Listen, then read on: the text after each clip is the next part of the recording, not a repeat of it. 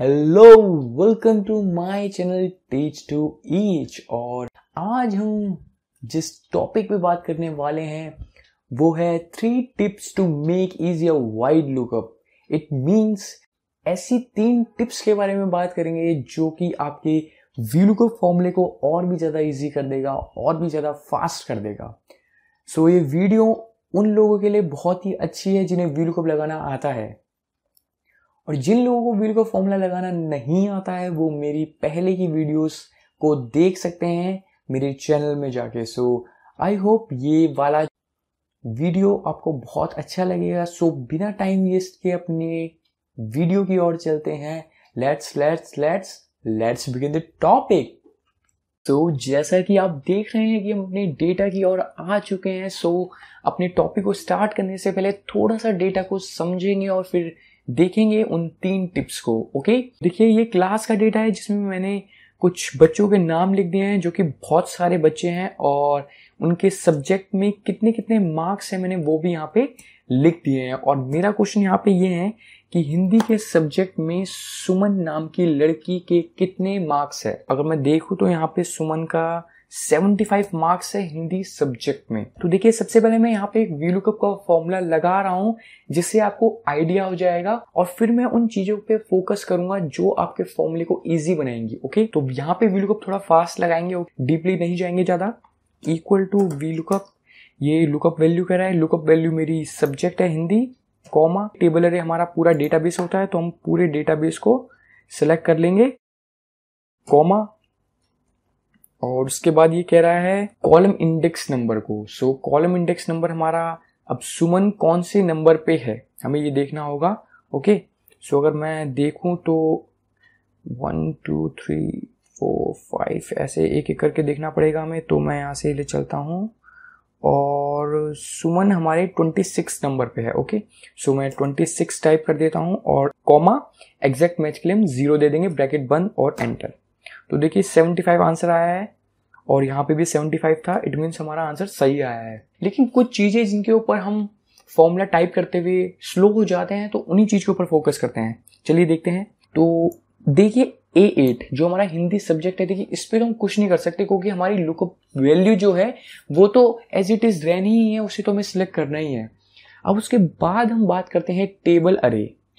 तो देखिए टेबल अरे क्या था, हमारा पूरा डेटाबेस जिसको हमने एक एक करके सेलेक्ट किया, या बहुतों को शॉर्टकट की भी पता होती है तो हम उससे भी कर लेते हैं, मगर जिन्हें नहीं पता है उनके लिए टिप ये है कि आप पूरे डेटाबेस को एक नेम्ड रेंज में कन्वर्ट कर दीजिए।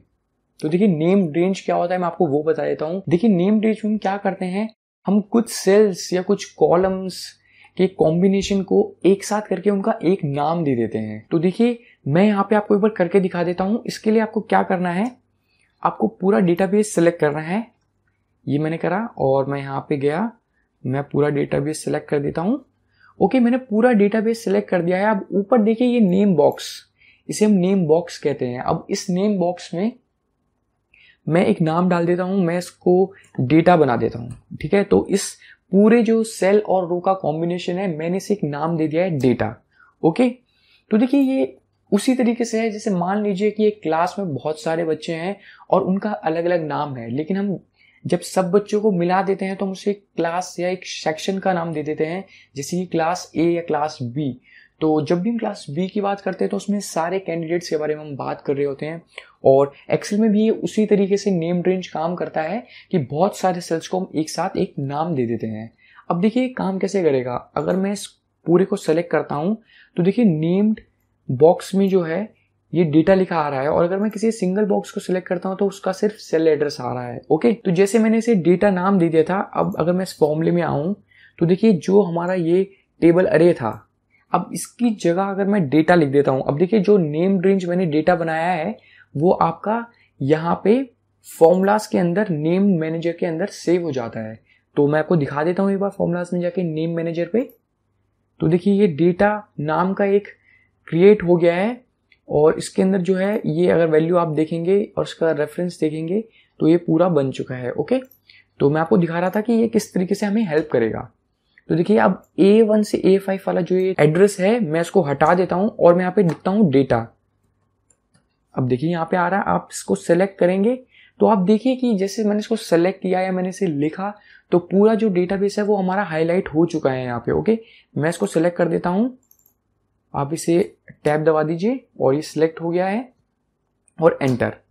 तो देखिए आंसर हमारा अभी भी वही है। इसका मतलब अब हमें टाइम वेस्ट नहीं करना पड़ेगा सेलेक्ट करने में। ओके, सो फर्स्ट टिप हमारी ये थी कि हम जो टेबल एरे है हम उसको कन्वर्ट कर देंगे एक नेम्ड रेंज में, जिससे हमें सेलेक्ट करने का जो टाइम होता है वो हमारा वेस्ट ना हो। ओके, अब देखिए सेकेंड टिप हमारी क्या है। अगर आप यहाँ पे देखेंगे जो 26 है ये हमने कैसे करा था कि हम यहाँ पे गए थे और हमने यहाँ देखा था कि ये सुमन का नाम क्या है। तो जैसे हम सुमन पे जाते हैं और वहां पे फिर हमें पता चलता है कि हाँ ये 26 कॉलम है। ओके, सो एक एक करना पड़ता है। ये हमें इसलिए पता नहीं चलता है क्योंकि अगर आप ऊपर यहाँ पे देख रहे हैं तो यहाँ पे जो कॉलम का नाम होता है वो अल्फाबेटिकली होता है, और अगर वहीं पे हम बात करें रो की तो रो हमें इजीली पता चल जाती है क्योंकि वो न्यूमेरिक में होती है और हमें कॉलम इंडेक्स नंबर में एक नंबर देना होता है, ना कि अल्फाबेट। ओके, सो अब देखिए हम कुछ ऐसा करेंगे कि जो ये सारे कॉलम के नाम है ABCD ये सारे आपके नंबर में कन्वर्ट हो जाएंगे। तो इसके लिए आपको क्या करना पड़ेगा, आपको कुछ सेलेक्ट नहीं करना, आप कहीं पे भी कर्सर रख सकते हैं। आप फाइल पे जाएंगे, फाइल पे लास्ट में ऑप्शन दिखाई दे रहा है, आप इस पे क्लिक करें और अब देखिए इसमें जो सेकंड ऑप्शन है फॉर्मूलाज, आप इस पे क्लिक करेंगे और यहाँ नीचे आएंगे धीरे धीरे। और अगर आप यहाँ पे देख रहे हैं R1C1 रेफरेंस स्टाइल, तो देखिए इसको आप चेक कर देंगे। तो देखिए R1C1 का मतलब ये है कि अगर मैं इसे चेक बॉक्स को टिक कर देता हूं तो उसमें हमारे जो रो और कॉलम है वो दोनों नंबर से लिखे हुए आएंगे, ना कि कॉलम जैसे ABCD आता है। ओके, सो इसे आप टिक कर देंगे और ओके कर देंगे। और मेरे ओके करने के बाद आप देखेंगे जो ये ABC है ये ऑटोमेटिकली अपना नंबर में कन्वर्ट हो जाएगा। मैं ओके पे क्लिक करता हूं तो देखिए अब 1 2 3 4 5 6 ऑटोमेटिकली ये आ गया है। अब देखिए हेल्प कैसे करेगा, मान लीजिए आपको देखना है कि रोहित कहाँ पे है, ये 23 पे आपको इजीली पता चल रहा है, या आप फाइंड करेंगे कि विवेक कौन से नंबर पे है, तो आप एंटर मारेंगे तो देखिए 31। और अगर मुझे पता चल गया है तो देखिए यहाँ 26 की जगह मैं 31 रख दूंगा जो कि विवेक का है, तो इससे हमें पता चल जाएंगे कि विवेक के हिंदी में मार्क्स कितने हैं। तो देखिए 59 आ रहा है यहाँ पे, हम जाके देखते हैं। सो 59 ही विवेक के यहाँ पे मार्क्स शो हो रहे हैं। तो देखिए इस तरीके से भी आप व्हीलकूप फॉर्मूले को थोड़ा और इजी बना सकते हैं और फास्ट बना सकते हैं। अब जो थर्ड टिप है वो ये, तो यहाँ हमने बात करी है कॉलम को नंबर में चेंज करने की और अपने टेबल एरे को एक नेम्ड रेंज में कन्वर्ट करने की। तो देखिए थर्ड टिप में हम सीखेंगे व्हीलकूप के साथ मैच फॉर्मूले को यूज करना। देखिए मैच फॉर्मूला क्या करता है कि कुछ भी अगर आपको देखना है कि इसकी पोजीशन क्या है तो वो उस पर्टिकुलर वैल्यू की आपको पोजीशन देगा। सो ये की हेल्प कैसे करता है आपको कि कॉलम इंडेक्स नंबर में आपको टाइप करने की जरूरत नहीं है, आप सिर्फ सेल एड्रेस दे देते हैं आगे और वो ऑटोमेटिकली सर्च करता है कि उसकी पोजीशन क्या है। सो इससे हमारा जो व्हीलकूप का फॉर्मूला तेज होता है मगर ये एडवांस भी हो जाता है। तो हम इसको देखते हैं। तो देखिए जो 31 है इसकी जगह मैं मैच फॉर्मूला यूज करूंगा। तो देखिए मैच फॉर्मूला यहाँ पे हमें कॉलम इंडेक्स नंबर आउटपुट में निकाल के देगा। तो देखिए यहाँ पे हम 31 की जगह टाइप करेंगे MATCH मैच, और ये लुकअप वैल्यू की बात कर रहा है, लुकअप वैल्यू हमारा सुमन हो जाएगा क्योंकि हम इसके अकॉर्डिंग ही देखेंगे कि हमें कौन सा कॉलम इंडेक्स नंबर लाना है, कॉमा लुकअप अरे। लुकअप अरे हमारा सबसे टॉप वाले पूरे रो की लिस्ट हो जाएगी जो कि नाम से भरी पड़ी है और उसमें हमारा नाम ढूंढा जाएगा कि हमें कौन से नाम की रिक्वायरमेंट है। उसके बाद कॉमा हम एग्जैक्ट मैच के लिए 0 देंगे और ब्रैकेट बंद और एंटर। अब देखिए अभी भी 75 ही आंसर आया है। और अब इससे देखिए फायदा क्या है, अब मैं यहाँ पे कुछ भी चेंज करूंगा तो ऑटोमेटिकली हमारा आंसर आता रहेगा। अब देखिए मैं यहाँ पे साइंस के मार्क्स करता हूँ तो सुमन के आ गए, और अगर मैं चाहता हूँ कि मुझे आशीष के मार्क्स पता चले साइंस में, तो देखिए आशीष के साइंस में कितने थे, 12 मार्क्स। तो अब हम देखिए प्रॉपर पूरा फॉर्मूला एक साथ लिखेंगे। अब देखिए जो कॉलम इंडेक्स नंबर में हमने मैच फंक्शन के अंदर ये रेंज दी थी, अब इस रेंज को भी मैं कुछ और नाम दे देता हूँ। इसका नाम दे देता हूँ मैं सिर्फ नेम। ओके, ये एंटर। तो देखिए अब हम इन दोनों नेम रेंज का भी यूज कितने अच्छे से सीखेंगे। यहाँ पे हम एक व्हीलकूप का फॉर्मूला लगाएंगे जो कि बहुत ही फास्ट काम करेगा। सो एक साथ तीनों ट्रिक को जोड़ते हैं। इक्वल टू व्हीलकूप, लुकअप वैल्यू हमारी साइंस थी, कॉमा टेबल रे को हमने नेम रेंज में कन्वर्ट कर दिया था जिसका नाम हमने डेटा दिया था, सो डेटा कॉमा कॉलम इंडेक्स के लिए हमने मैच फंक्शन यूज करा था, तो हम उससे लगाते हैं मैच। लुकअप वैल्यू हमारी नेम थी और लुकअप अरे भी हमने कन्वर्ट कर दिया था नेम। ये नेम मैंने लिख दिया है, इसमें हम टैब दबाएंगे, comma 0 for exact match, comma.